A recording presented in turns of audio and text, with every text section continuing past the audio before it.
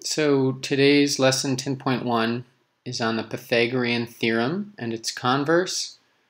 Our objective is to understand the Pythagorean theorem more deeply and discover the converse of the Pythagorean theorem. Some vocabulary that we are learning. Well, what is the hypotenuse of a right triangle? What is the leg or legs of a right triangle? What is the Pythagorean theorem? And what are Pythagorean triples?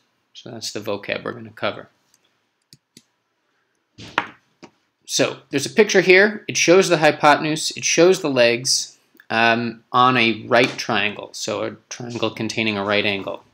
So in a right triangle, the side opposite the right angle is called the hypotenuse. Notice that that blue side labeled C is across from the right angle. The other two sides are called legs. In the figure below, A and B represent the lengths of the legs. And as I said before, C represents the length of the hypotenuse. There is a special relationship between the lengths of the legs and the length of the hypotenuse. The relationship is known today as the Pythagorean theorem. So we'll learn what that theorem says. But for now, make sure you know what legs look like on a right triangle and what a hypotenuse looks like on a right triangle. So here is the Pythagorean theorem. It relates the lengths of the legs to the length of the hypotenuse. So in a right triangle, the sum of the squares of the lengths of the legs equals the square of the length of the hypotenuse. As a formula, we write a squared plus b squared equals c squared, because if you square the length a and you add it to the length b squared, you get the length c squared. They provide some historical connection here, talking about different people around the world who used the Pythagorean theorem. A Pythagorean triple. Three positive integers that work in the Pythagorean equation are called Pythagorean triples. For example, 8, 15, 17 is a Pythagorean triple because 8 squared plus 15 squared is equal to 17 squared. You can try it on a calculator and see that it works. Here are 9 sets of Pythagorean triples, so all of these work in the same way.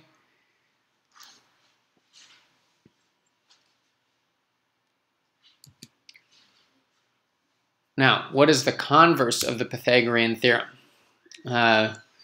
It's basically just kind of in the opposite direction of the Pythagorean theorem.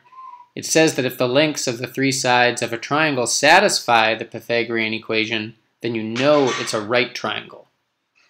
So if you have three side lengths and a squared plus b squared equals c squared is true for those three side lengths of the triangle, you know it must be a right triangle. So let's do some examples here. In this one, they ask us to find length C. All measurements are in centimeters. So C is across from that right angle, so that's the hypotenuse. That's the longest one, longest side. We're going to use this equation. That's the Pythagorean equation. I will often refer to it as the Pythagorean theorem as well. So I plug in values for A and B. The lengths of the legs are 12 and 15, so I plug those in for A and B.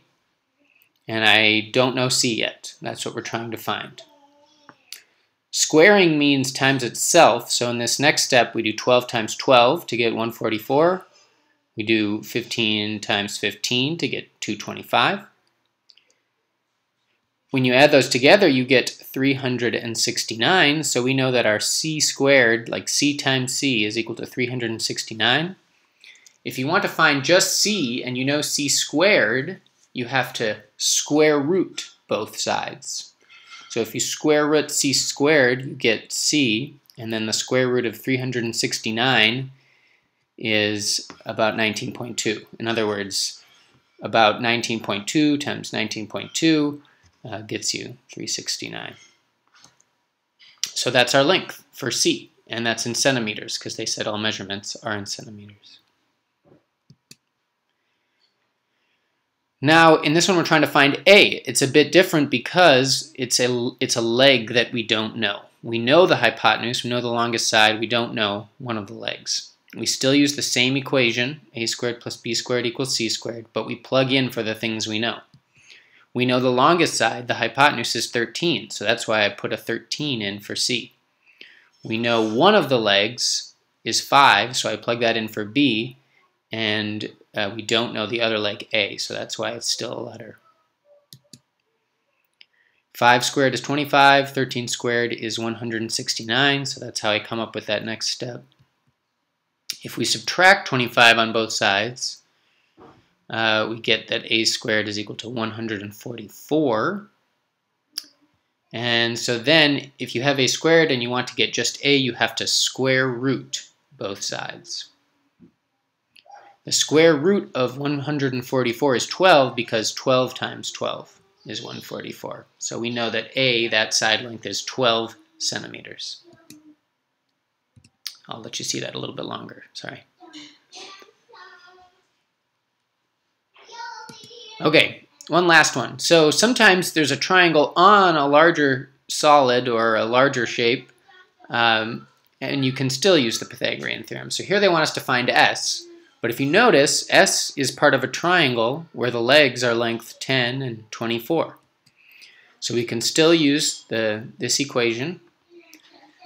10 and 24 are legs, so that's like, or the lengths of the legs, so that's like A and B. We plug 10 and 24 in for A and B.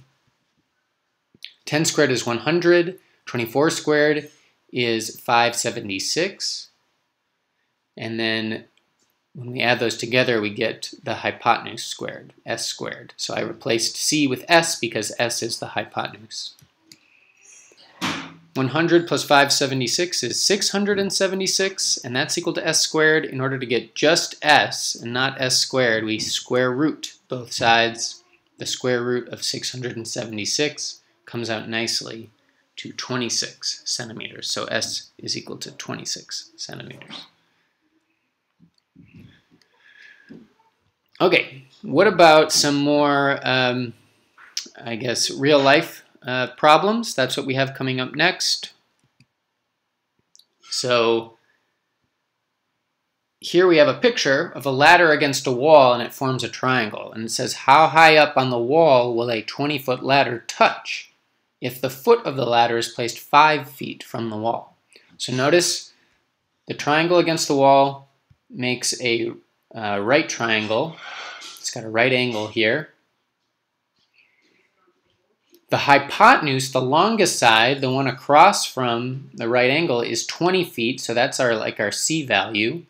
One of our legs is 5 feet, and then the other one we don't know, it's the height. So if we go to the next page, we'll see all the steps to solve this, but we can set up that equation, we can plug in for the values we know, and then we can figure out what the height is. So we plug in to a squared plus b squared equals c squared. We know that 5 is one of the legs, 20 is the hypotenuse, that's why we plug that in for c. And b becomes h because in our problem it's called h, but it's one of the legs, so you can plug in h for b. 5 squared is 25, 20 squared is 400. If you subtract 25 from both sides, you realize that h squared is equal to 375. And then we take the square root of both sides to get just h, and that's 19.4. And units were in feet, so I guess that's in feet. And that means that the top of the ladder will touch the wall about 19.4 feet up from the ground.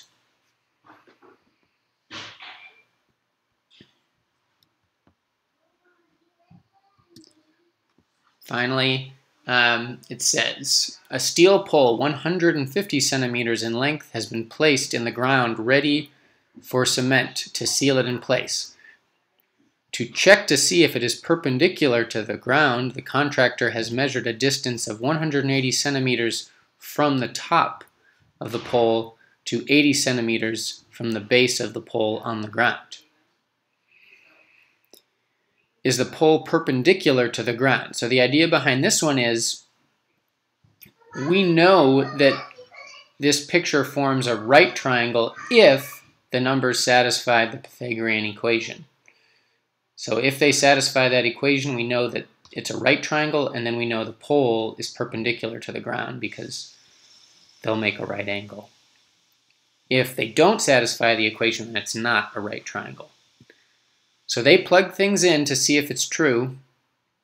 They plug in 80 as one of the legs, 150 as one of the legs, and then this longest side, 180, as the hypotenuse. But it looks like 80 squared plus 150 squared is equal to this, 28,900. But when you square 180, you get 32,400. So it looks like a squared plus b squared is less than c squared. So the triangle is not a right triangle. And we know the pole is not perpendicular to the ground.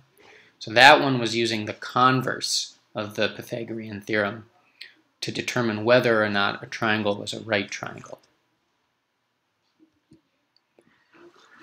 Okay, so I'm going to have you do your exercises from problems in these slides. We did in the slides examples for 1, 2, and 5. In the homework, I assign you 3, 4, 6. I also assign you all of these problems. I think 2 of these ones. And then I think on this one, I assign you 19, 20, and 23.